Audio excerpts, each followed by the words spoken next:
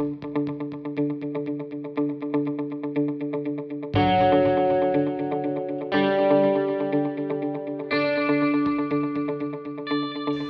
everyone, today I am going to show you how to create procedural paper planes inside Houdini.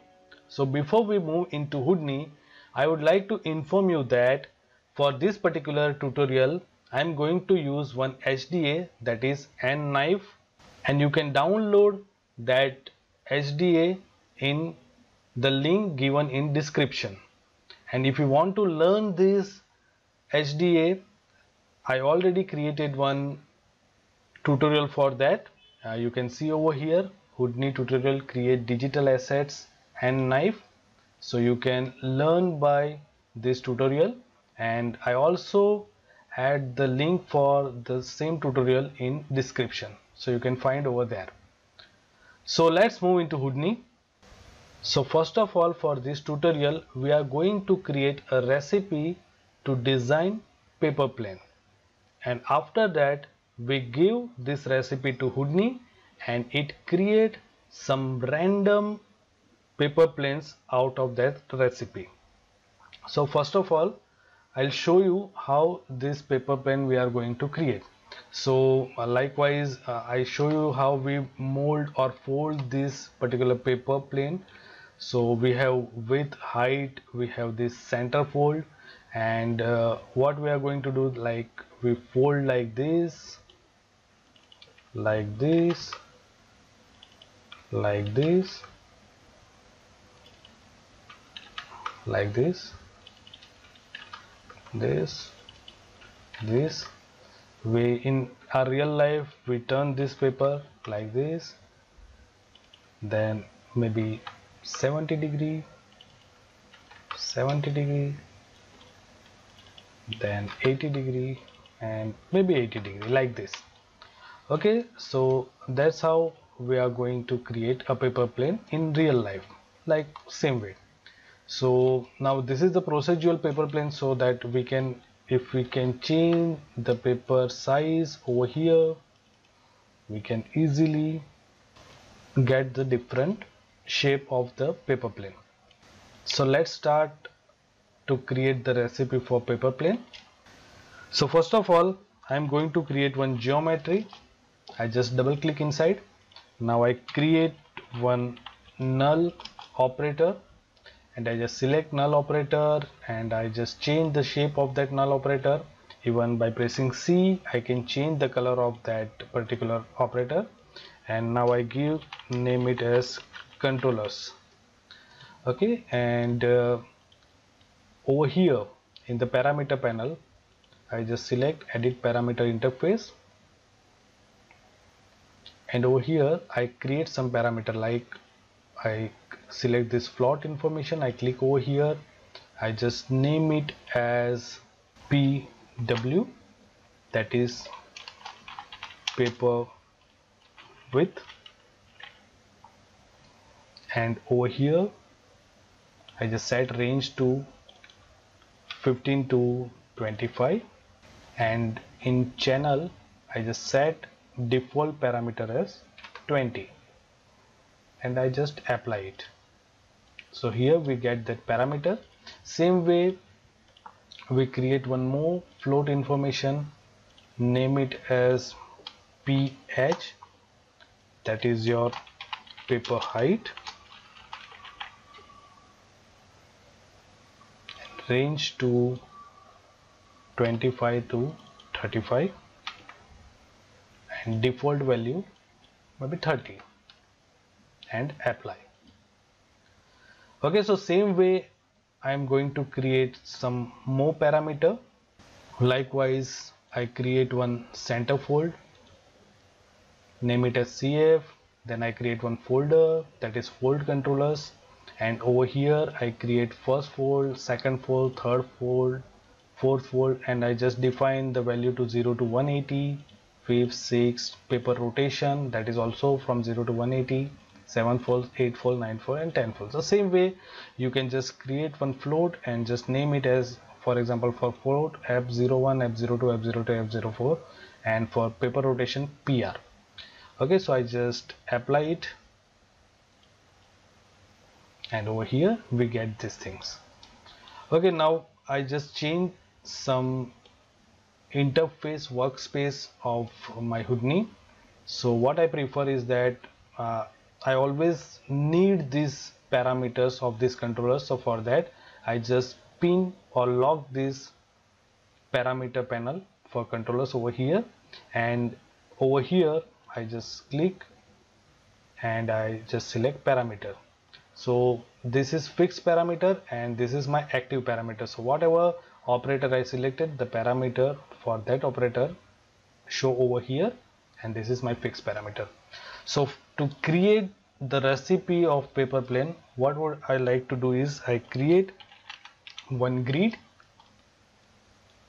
and over here for width and height I would like to call this value. So I just right click, copy parameter, over here I just right click and paste a relative reference. Same way I just select, copy parameter, right click over here and paste a relative reference. Okay, and I just decrease the segment by 2 by 2. Okay, so whatever you change over here, it reflect on your grid. Now over here what I prefer, I just unwrap these things so that we can easily apply some texture and all those stuff over here. So I just unwrap, and this is a simple plain surface, so it easily I just click spacebar 5 and you can see the unwrapping of this particular thing is look like this. Now I again space 1. Now I just apply one UV quick shader. So now this is my front and all those stuff. So now to fold this or to create the paper plane, I need one fold from the center. So over here I use one nKnife HDA. Okay, so I just nKnife apply one loop or one cut over here, but with multiple segment. That is the beauty of this HDA. So over here what I prefer, I just set distance to 0.16, division to 8, and rotate it to 90 degree. So we get one center fold like over here. Now we fold paper like from over here like that. So we need some more segments or more fold seam over here. So for that I create one more nKnife tool. Same way I just define 0.168 segments, and over here I apply the degree to 45 degree, and I need these segments just from here. So for that this is my height, so I need height divided by 2. So for that I just copy this parameter, and in Z I just apply minus, right click, paste relative reference, divide by 2. Okay, so it's move over here. So whenever you change the height of this particular thing like 26, it automatically apply a fold over here. So same way we need one more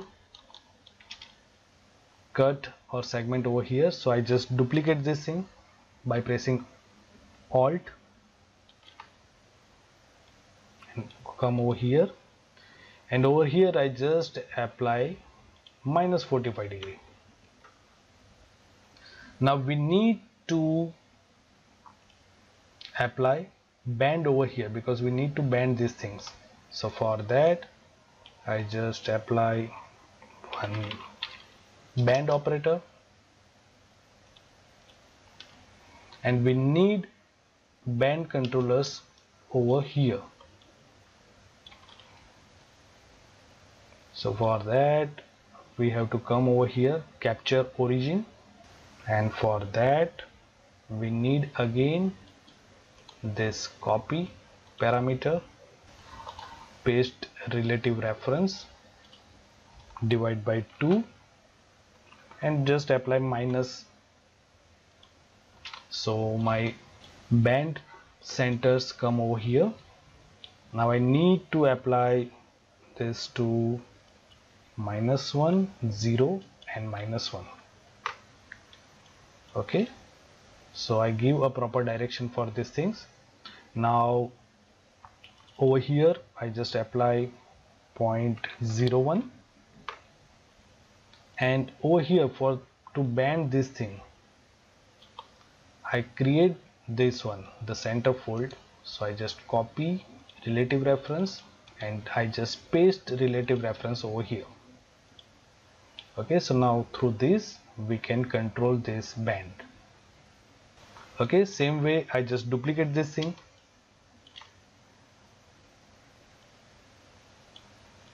come over here and I apply fold number 2, that is second fold, and over here we need to change the direction to 1. Okay, so now through second fold controller we can easily control this thing. Okay, now we need one center fold. Okay, so for that I apply one more nKnife tool, and this is my center fold. So I just copy these things, copy parameter, and over here in TZ I apply just paste the relative reference. So this is my center fold. Now I apply one more band over here, and over here we just apply in my capture origin, paste relative reference, that is your center fold.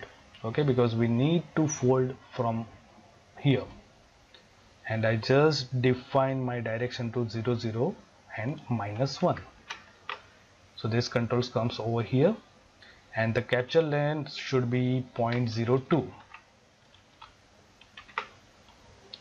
And over here in band I just copy this third fold, copy parameter, and paste relative reference over here. So through this third fold we can fold these things. Now we need 2 more segments over here to fold these things like here. So we need one more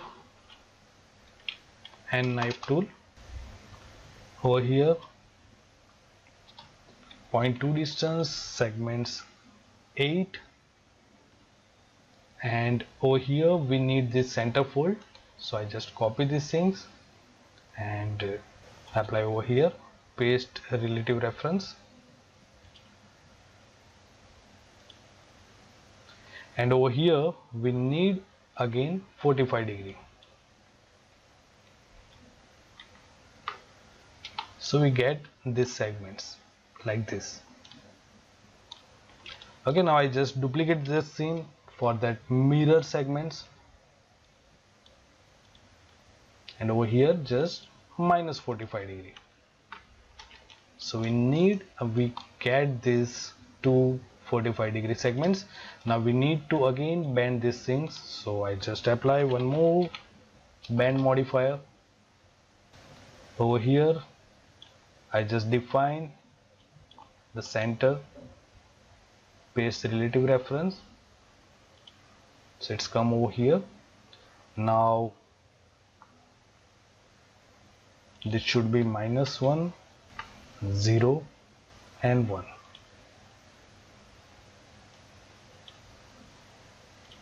Okay, and this is 0.04. I just set it to maybe -1. Yes. Now we need a band like this. So for that we need this fourth fold. So copy parameter, paste relative reference over here like this. Now we need one more bend node, so I just press Alt and duplicate this thing, come over here, just change the direction to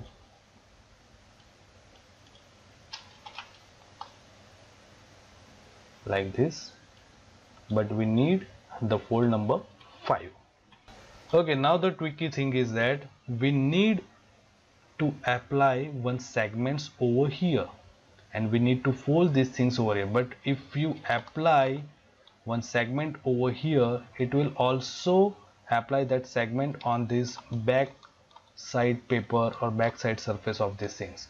So for that, what I prefer, we just apply from here. So over here we apply one nKnife tool, and here I just copy these things, copy this center fold, paste relative reference minus paper width, so copy parameter, just paste relative reference divide by 2. So basically the fold should be over center fold minus paper width divided by 2.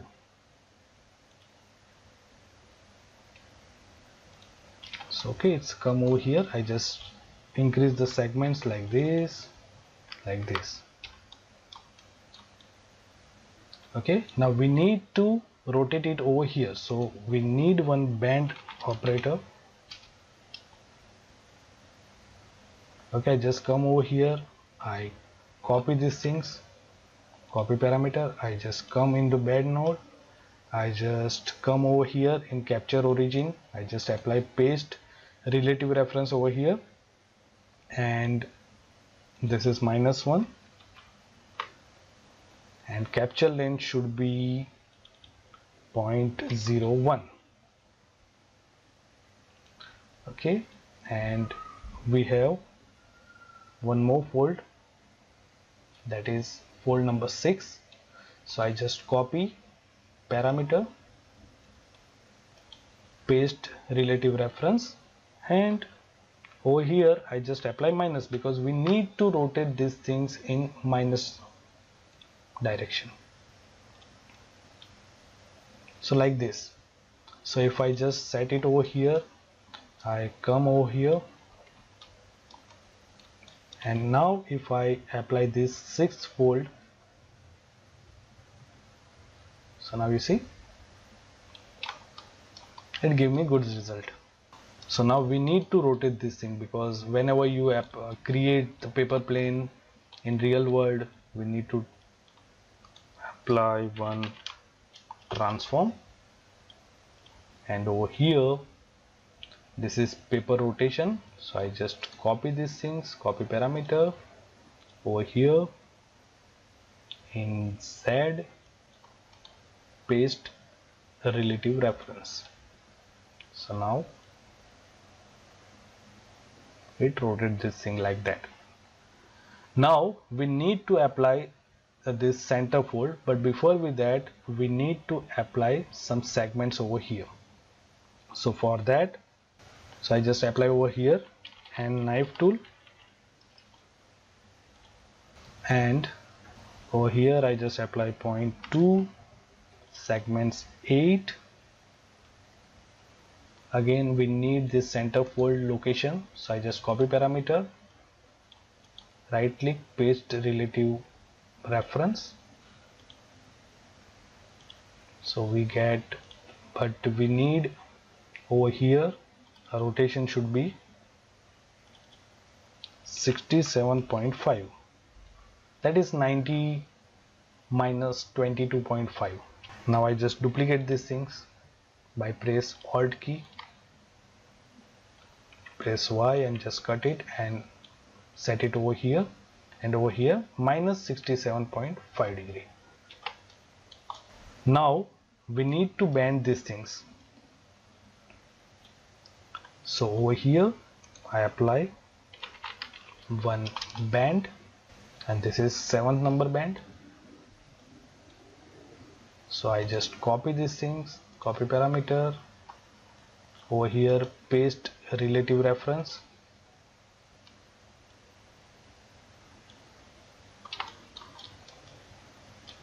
okay, and over here we just need to change, and over here -10 and 0.02. So it's fold like this, and we just need to apply just minus over here.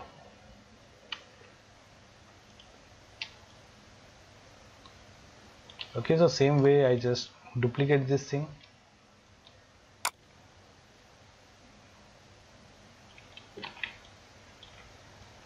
joint it over here, and just apply fold number 8, and just change the direction to 1.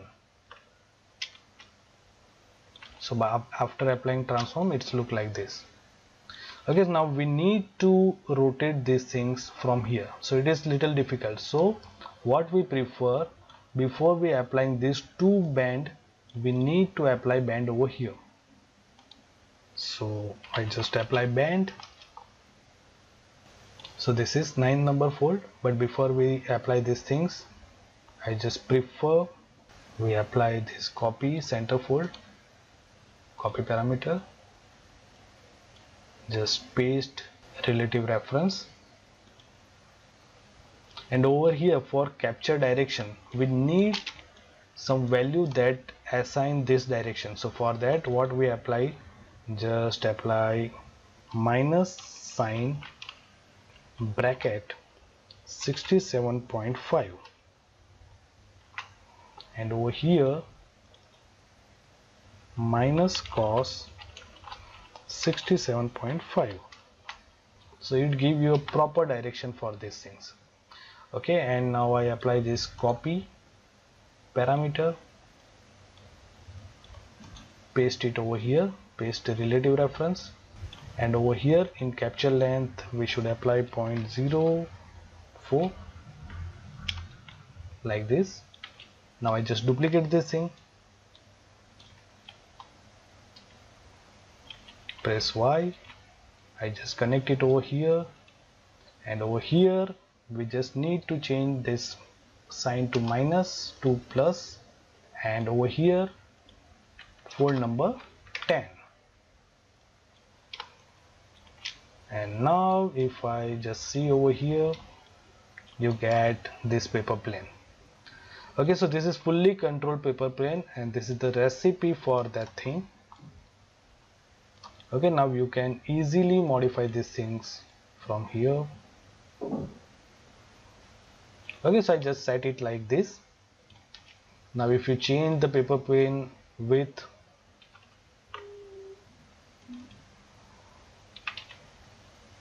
even change the center fold, maybe -1,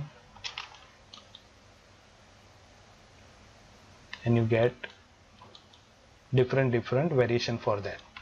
So now this is my recipe, and now we need some variants or some random size paper, random fold, and all those stuff. So for that, what we're going to do, so this is my recipe, so I just create one null over here,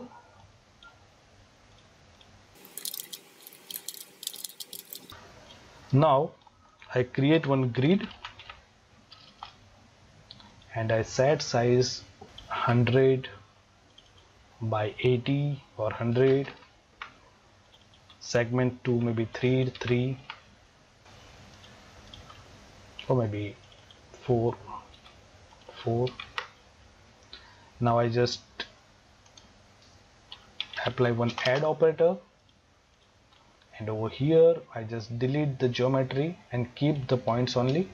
So here we get some points. Now I just apply one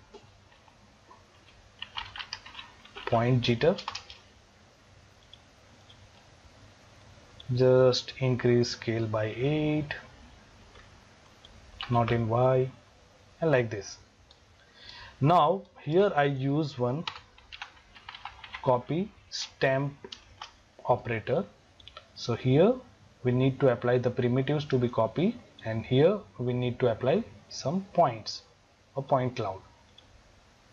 So right now it copy everything. Now the beauty of the stamp is that it allows us to send data back to our tree. Okay, so what I'm going to do, see the beauty of this Houdini. I just select once again,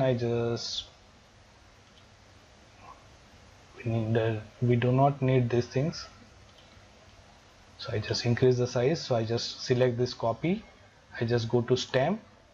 Over here we need to activate this stamp input, and over here we create some parameter like ww, and over here I apply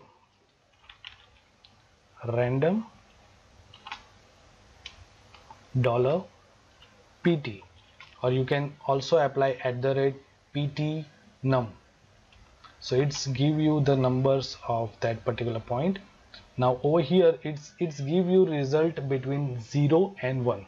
So I just apply fit in bracket this rand pt comma, that is your 0 and 1, and we need to apply this value to maybe 18 to 25. So this is it generates the value between like 18 to 25. Okay, so this is ww. Now I just apply one hh.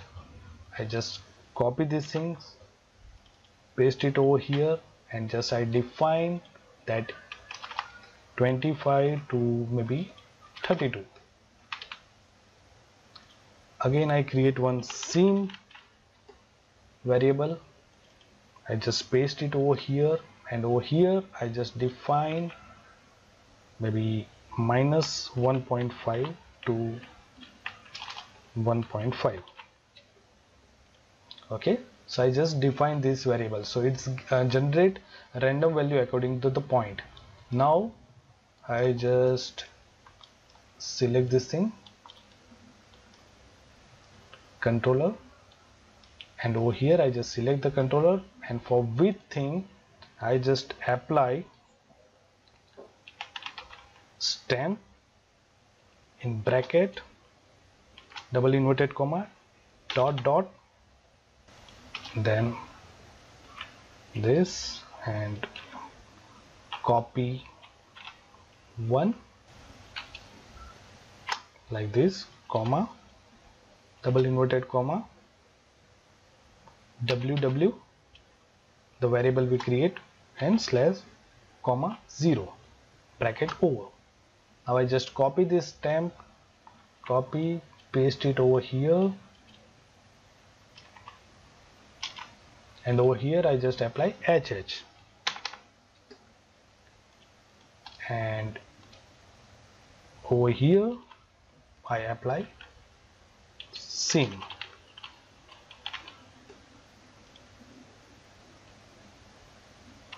Now you see we get some random paper planes. Again, now you need some more variation, so for that I just select copy, and I just apply rand $pt into maybe 2, over here into maybe 5, over here into maybe 4.1, like this. So now you just need to increase this maybe 5 by 5. Now you see every paper plane has some different paper size, different fold variation, and all those stuff. So we get some different paper plane. So this is the beauty of Houdini. Okay, so hope you like this tutorial. See you soon with another tutorial. Thank you.